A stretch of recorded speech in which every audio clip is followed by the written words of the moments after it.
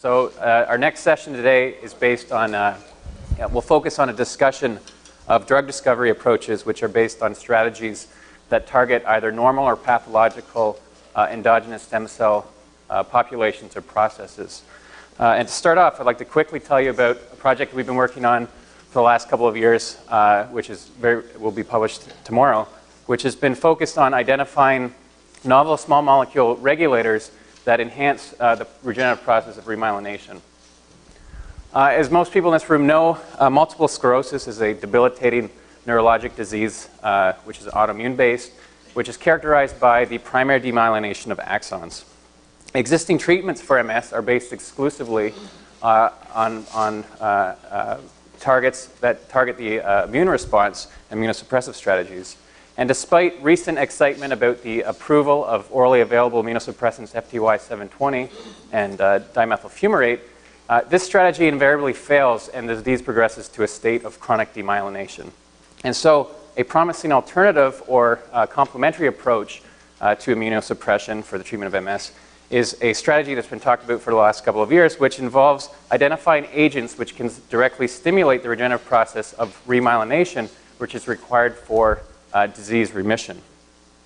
Remyelination is a process which persists throughout adulthood in the CNS, and in contrast to myelin repair, it involves the generation of newly born oligodendrocytes, which are promyelinating cells.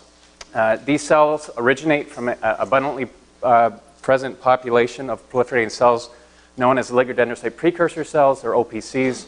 They're also known as NG2 glia.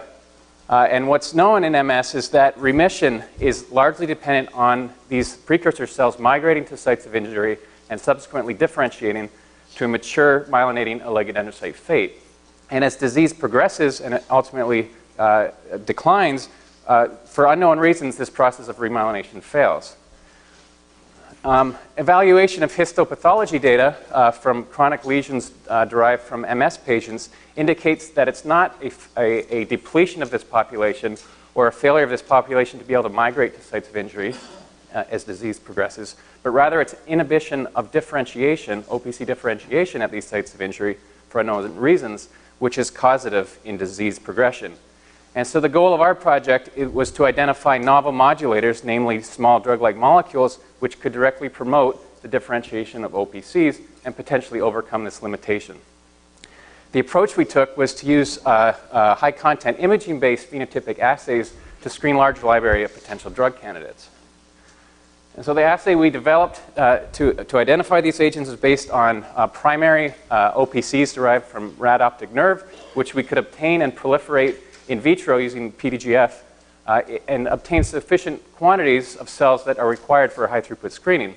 And so using a known inducer of OPC differentiation, thyroid hormone, we established conditions where we could identify, which would allow us to identify novel agents that would induce OPC differentiation by simply staining for myelin basic protein. So upon establishing assay conditions, we miniaturized to a 384-well format, and then used a fairly straightforward self-scoring-based imaging algorithm to detect agents that enhance the percentage of MPP-positive cells in a well following 6 days of treatment. We used this assay to screen a collection of about 100,000 structurally diverse drug-like molecules, in addition to a collection of bioactive compounds, which included a panel of FDA-approved drugs. And from the screen, we identified a number of known modulators of OPC differentiation, which unfortunately have limited clinical potential due to known toxicity or tissue distribution issues. In addition to this, we also identified a number of novel scaffolds of unknown function, which we continue to work on and evaluate. But most promisingly, we identified a panel of neurotransmitter receptor modulating agents for which OPC differentiation activity had not previously been reported. And we decided to focus on this class of molecules because several of these are FDA-approved drugs, which were known to be centrally acting, and so they have potential to be quickly transitioned into the clinic. Amongst the most efficacious compounds was a tropine-based compound known as Benztropine, which is an FDA-approved drug for the treatment of Parkinson's. In vitro assays demonstrated that this compound induced robust differentiation of OPCs to a mature MPP-positive state, in addition to multiple other markers of a mature oligodendrocyte at non-toxic doses. And time course studies indicated that this compound acts at an early OPC state rather than A2B5 state, rather than an intermediate pre-oligodendrocyte state. In collaboration with the Gage lab here at Salk, we found that benztropine significantly enhanced the myelination of axons of neurons in an OPC neuron co-culture assay. And so we were encouraged by these results and decided to proceed. Now, as I mentioned, benztropine is an approved drug for the treatment of Parkinson's. It's thought that its mechanism of action as Parkinson's is its anti-muscarinic activity, which functions to regulate the ratio of acetylcholine to dopamine signal in Parkinson's patients. However, like many compounds in this class, it is pleiotropic pharmacology in that it hits a number of neurotransmitter receptors. And so we performed a series of pharmacology-based studies to try and figure out which of the known biological activities of this compound is required for OPC differentiation. And long story short, we found that activity of this compound in inducing OPC differentiation is dependent on and requires direct antagonism of M1, M3 receptors. However, we also looked at a panel of 42 other antimuscarinics, and only 20 of those were active. So at this point, we can't rule out the possibility that the mechanism of action is dependent on something that we don't know. But we know that it definitely requires M1, M3 antagonism. We then went on to evaluate the compound in a preclinical rodent model of relapsing remitting MS, which is the PLP-induced model. And initially, we evaluated the drug by dosing in a prophylactic mode by initiating a daily drug injection at the same time that we immunized with PLP antigen. And quite encouragingly in this initial study, we saw a very dramatic effect at suppressing clinical severity during both the acute as well as the relapse phase of disease. We then went on to study the compound in a therapeutic dosing mode where we initiate dosing at the onset of disease. And we compared the efficacy of this drug to known standard of care agents for MS, the immunosuppressants FTY-720 and interferon, which were also dosed daily at reported therapeutic doses. And quite encouragingly, we found that our compound, benztropine, significantly decreased clinical severity with an efficacy at both the acute and the relapse phase, which was equivalent to or better than standard of care drugs.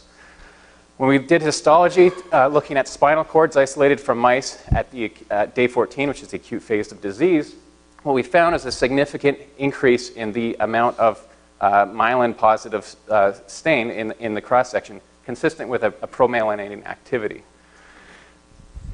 In addition, when we stain globally for MBP and also look at T-cell infiltration, what we observe is that there is no significant effect of benztropine treatment on the amount of T-cell infiltration we observe in spinal cords during both at the onset and the acute phase of disease.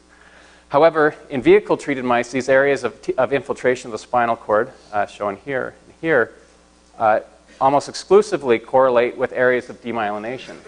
And in contrast, in benztropine-treated mice, we frequently observe areas of intense T-cell infiltration in which we see no demyelination. Again, consistent with a mechanism where we're getting enhanced myelin formation. We used EM to further evaluate and quantify this remyelination effect, and what we see macroscopically is that we have a significant increase in the number of axons in spinal cords which are myelinated, as indicated here, in contrast to vehicle. And further, if we look microscopically, we see a pattern and thickness of myelin around axons, which is consistent with remyelination. Namely, a normal myelin sheath looks like this with a thick layer of myelin. In vehicle treatment, you get complete demyelination. Remission, which requires remyelination, we see thinly myelinated axons, which we also see with increased frequency in benztropine treatment.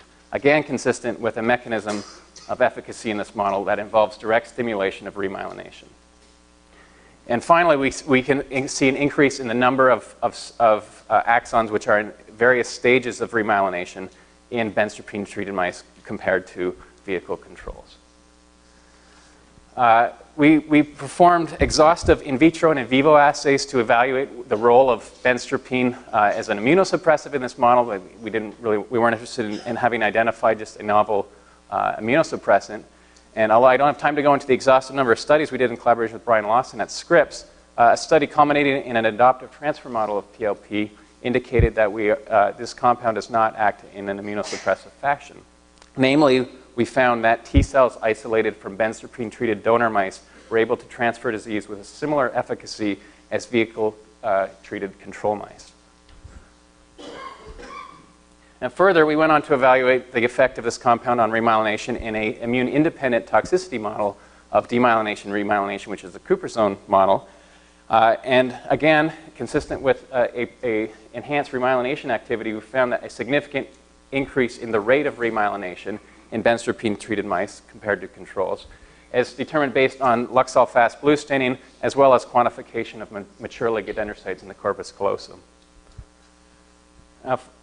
Finally, for clinical translation of these findings, a remyelinating agent most likely would have to be used in the clinic in combination with existing immunosuppressive strategies. And so we evaluated our compound in combination dosing approaches using standard of care drugs, interferon beta and FTY720. And quite encouragingly, we see when we add a suboptimal dose of remyelinating agent, we get a significant enhancement of decrease in clinical severity with both of the agents we evaluated. And significantly, in the case of FTY720, we found that Benztropine is actually dose-sparing, which means that we can use a suboptimal dose of Benztropine in combination with an order of magnitude less of the immunosuppressant and achieve the same level of efficacy. And this is potentially quite significant in that FTY720, while it is quite encouraging, the results, there is dose-dependent cardiotoxicity. And so we could potentially generate a therapy where we're combining a promyelinating agent with FTY720 and we don't have the associated cardiotoxicity. So to sort of conclude, we've used a high-throughput screening approach to identify novel inducers of OPC differentiation, and we showed that several of these, including FDA-approved drugs, are efficacious at decreasing clinical severity in a relevant rodent model of MS. We also showed that these compounds can be used in combination with immunosuppressive strategies. So we're currently working to come up with a clinical development plan for either Benztropine, a tropine analog, or one of the novel scaffolds that we've identified. So with that, I'd like to thank people involved with the project, Pete Schultz, obviously, Vishal and Virginie and Brian, who did the lion's share of the work, as well as members of the Gage Lab. And with that, I'll take any questions.